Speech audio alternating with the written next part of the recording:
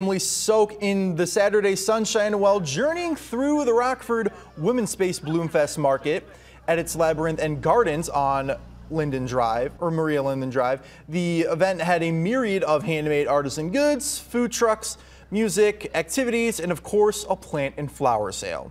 There was also a community art project.